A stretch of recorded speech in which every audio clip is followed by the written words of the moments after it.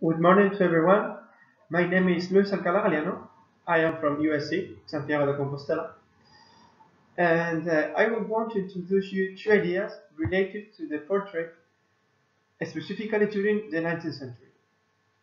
I know there is too much stuff, too much information on this slide, so let's get the paperwork done quickly and let's move on. It must be said that this research was hosted by Dipartimento de Scienze Umanistiche dell'Università degli Studi di Catania, Italia. Well, I will want to focus on portraiture in art history, 19th century, and I like this small title about histories, stories, and journeys. In Spain, we don't have this slight difference, this faintest difference between history and story, but English does, and I like this little difference. Personal preferences overall, of all that I have studied along my 4 years of history of art here in Spain, what I have worked on a little more has been art and literature in the 19th century. I enjoyed the time spent with John Keats and his Soul to a Gresham urn, and also both Tennyson's and Waterhouse's Lady of Shalott proposals, the pictorial one and the poetical one. So, it is sometimes said that the most important decisions are made without thinking with the head, but through the heart. So here I am, researching about portraits. And going back to the point, why 19th century? Well, I don't know. For me, 19th century is a time of great change in such diverse aspects as economy, art, politics, and as I said before, I am keen on the relation between written and visual. So I select a quote from Oscar Wilde's Dorian Gray, directly related to the discussion. Every portrait painted with feeling is a portrait of the artist, not the model. And in order to speak of the portrait, it is compulsory, we have to refer briefly to the image as a concept. So, once presented the topic, let's go with both the vision and the mission of this work.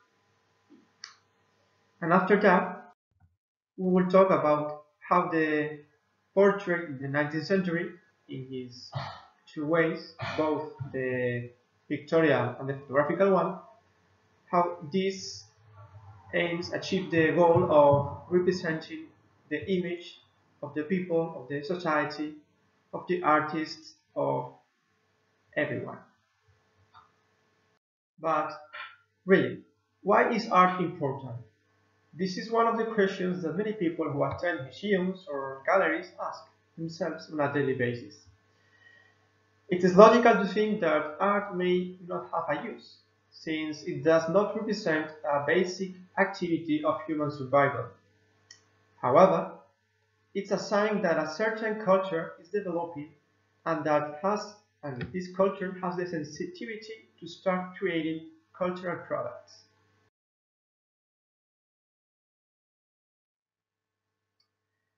Cultural products are those manifestations that express the vision of our community.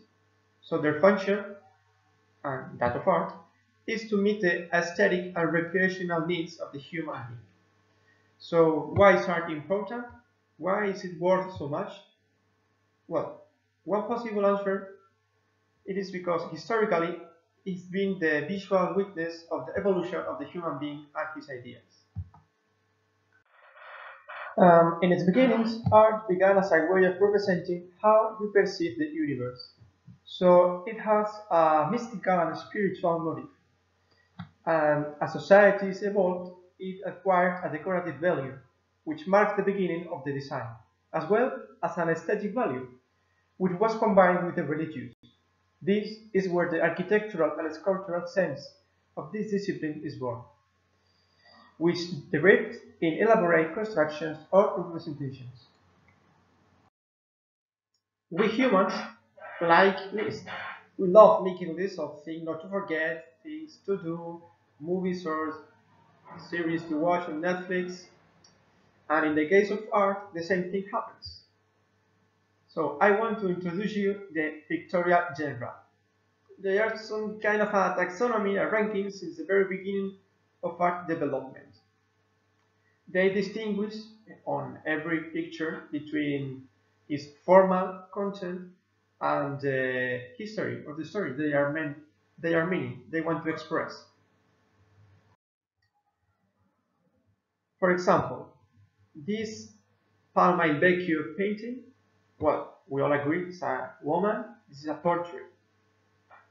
Yeah, this is a portrait. But this is the second genre, the nude or the naked, which has given rise to rivers of ink. It's a naked woman or an undressed one. It depends. In art history, it has aroused a lot of controversy. But what happens if we focus our attention on the background, on the on the upper right corner? It's a landscape, isn't it? And if we look at the whole painting, we can see a mixture of genre: portrait, perhaps mythological theme, landscape, nude, etc. Leo Battista Alberti once said, Amplissimum pictoris opus non colossus sed historia.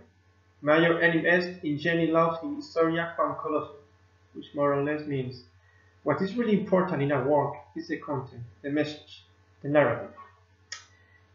And it was pointed out by this Italian Renaissance humanistic author, artist, architect, poet.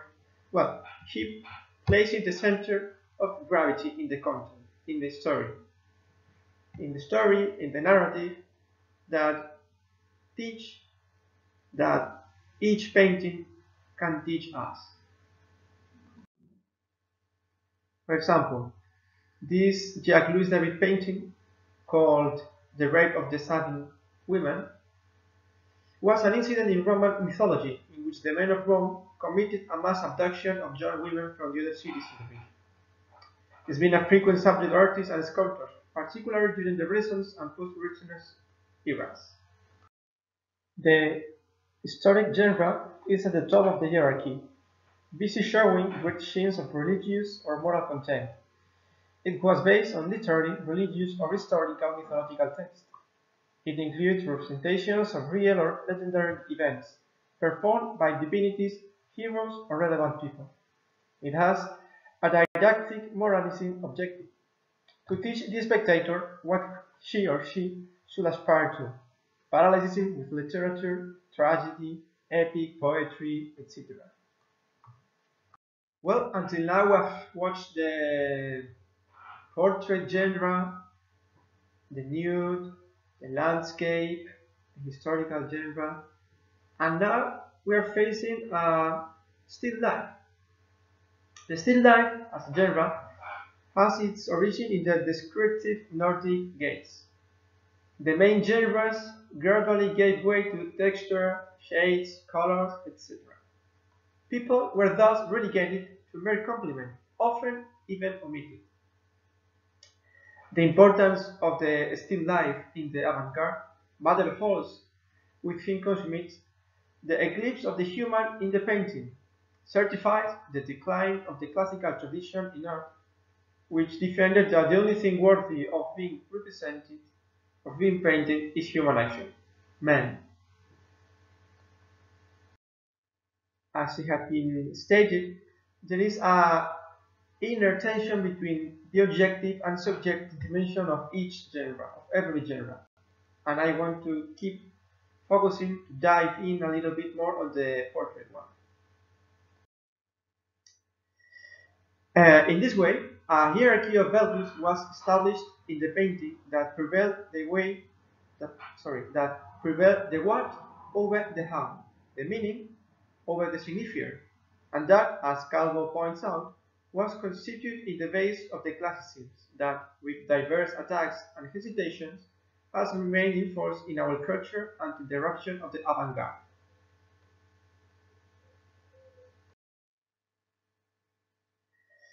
The portrait can be seen as a journey through life.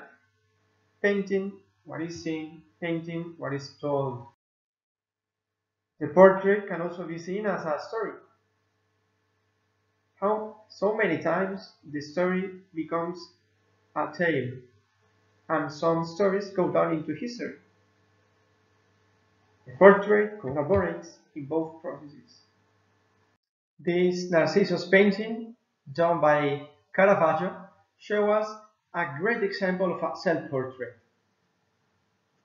Now, it's time for us to take a chance and look Rembrandt's series of self-portrait.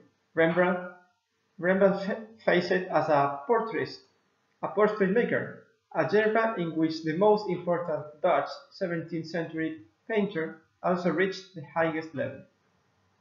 He was such a prolific painter, and it's possible nowadays for us to trace his life back from the self-portrait he made, since he was an adolescent, also as a young adult, as a mature person too. He even shows us himself as an old man in the middle of his innocence. He kind of mixed historical genre with still life. Portraiture is a multiform genre. Rembrandt takes this genre and reach it to the sky. And also, with the 19th century and the emergence of photography, the scenario completely changes. In fact, it could be said that the artistic panorama was no longer the same. Do you want a fast portrait? Do you want speed? Photography is faster. Do you want a better price? Photography is cheaper. Was photography conceived for something more than the portrait? One of the characteristics of the photograph or the photographic portrait is its permeability. The creation of archetypes in the photographic portrait allows many kinds of artists to give up their brushes and take on the frames, the cameras. Due to the not so defined technique, the general composition of the scene counted more than the singular expressiveness of the faces. The photograph on the left, resembling the picture on the right side, was made by Margaret Cameron, a pictorialist photographer. Photographers adopted ways of doing things that were typical of painting. This is as true as Cameron herself was more appreciated by painters than photographers. And with the apparition of photography, something that was already used in antiquity was in the scenario again, the supports for the enormous sculptures. In the beginnings, the exposure time was very high, even of hours. Little by little, with the technical innovation, this was diminishing. Until then, well, if the classical sculptures, like the statue of Heracles and Aphrodite, are supported by a stone, hide disguised as clothing, photographers copied the same idea. They copied posture from the classical tradition and supported their models on chairs, seatbacks, etc. So we're at a certain point when art reached its limit in religious motives, it turns its gaze toward the human being, exalting its beauty and ideals. Art and life began to conjugate, so it begins to portray important moments and people as well as everyday scenes. When the artistic motives used up to that moment became repetitive, art demonstrated its greatest function, to incite the imagination. Just in the 19th century, with the Romanticism, where permission was given to capture the images that are born in our minds, and with them create compositions that invited to move to other places. Finally, with the arrival of the avant-garde and postmodernism, art exhibited another of its great virtues, the ability to criticize itself. Somehow, it brings this idea bring us to the next point: how photography and painting and the relation between them allows the new burgesses to understand that they have to accept that a camera did not corrupt art. Both photographers and painters refers to the same topics, like architectural points of view, landscapes, nudes, naked. Doing a brief analysis to this, both to this picture, to this painting representing Queen Elizabeth II from Spain. Not always photography copied art. In fact, in the specific case of portraiture, many artists used this new invention for their pictorial works. The photographers also adopted certain pictorial codes when framing their shots, something that can be seen both in the scenography and in the treatment of the strong points of that snapshot. As we have seen before, for example, in the nude or in the landscape, but let's focus on the nude. In the nude, it looks very good. Many of the nude photographs follow the classic canon of how they are painted, with some curtains and a very pictorial scenography. So, to sum up, if I wanted you to take 2 ideas from my dissertation, well, I will highlight these two ideas. First of all, the importance of the image in representing the world around us, from the very beginning of our history till right now. And the second one, well, how by applying a common language to portraiture, photography and painting influence each other to the point of making portraiture the quintessential 19th century painting genre.